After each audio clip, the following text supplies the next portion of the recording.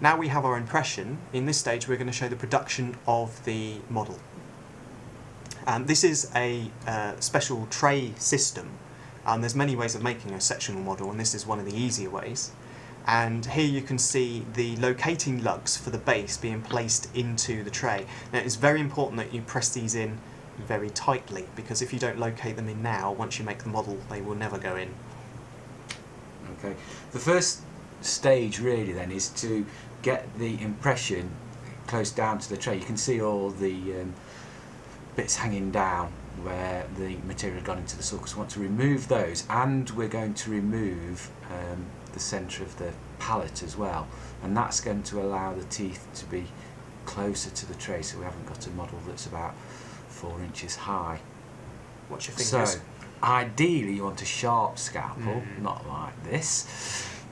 Remove all the excess from around the sulcus, and then shortly you'll see that I'm going to remove the palate too. Yes, the palate is of no interest in this model, and in fact we're not even going to cast the area where the palate is. We will block it out later. There it goes. And you're cutting that back level to the edges of the impression, aren't you? And so that's going to allow the teeth to sit down close into the tray.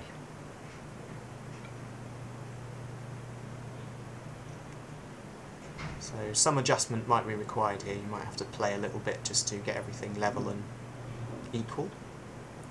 Careful with that knife. Yeah, watch the fingers.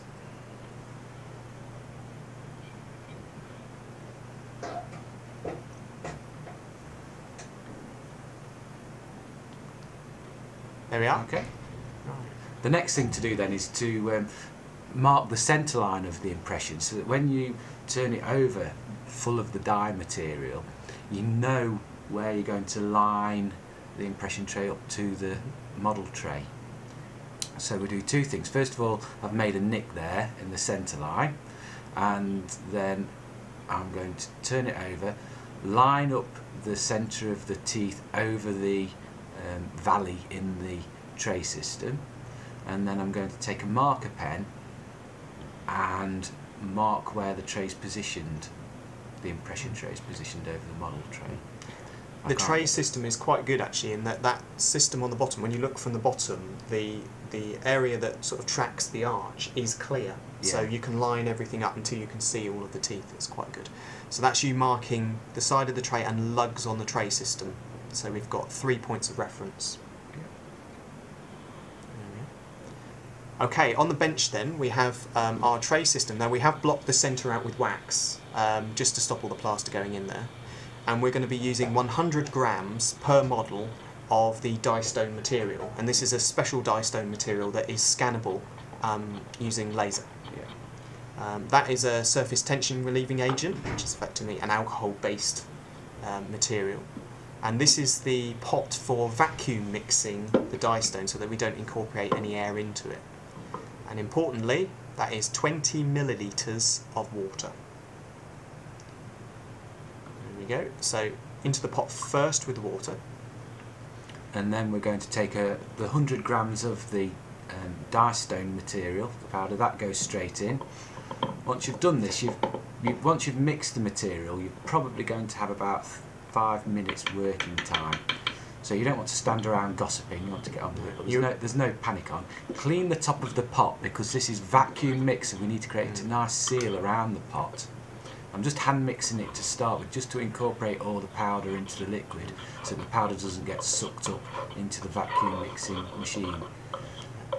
So, on with the lid now. We've got a good seal, there's a rubber seal on the bottom of the lid. It clips into the vacuum mixing machine, so that's the mixer. It's going to be mixed for 40 seconds, it's a preset time by pressing the button. That's the sucky bit, so that goes into the side of the pot, and that's going to suck all the air out of the material. Yeah, at that point you were pointing at the gauge, and you should be checking that it's into the green zone, implying you've got a good enough vacuum. So that's nearly 40 seconds later, it finishes. We give the material a bit of a vibrate on the vibrating post. Take the vacuum off, and then we're back over to the other side of the room to vibrate the material into the impression as you've done before. Now, I say as you've done before, this time you need to be pretty careful because we don't want any blows in the surface of particularly the preps or around the margins, and ideally any of the adjacent teeth. So you can see that what's happening is the material is being introduced at one end of the impression, and using the vibration it is being led round, like leading sort of marble round a little maze, and you're watching the die stone go into each sort of nook and cranny of the impression, sort of. There we go. Now don't be too liberal with the material, because that 100 grams and 20 mils of water makes an amount that is very specific for making one of these models. So dropping it all over the floor on the impression table is not going to help you. Likewise, the material's vibrated into all the little nooks and crannies of the tray. When you look at one of these close up, you'll see that there are grooves, vertical grooves down the side of the tray, which allow the parts of the model to locate back into their original position. You'll see what I mean when you get one in your hands. So you need to make sure they're all nicely filled, and that's why I just popped it on the vibrating table there, just so the material settled in.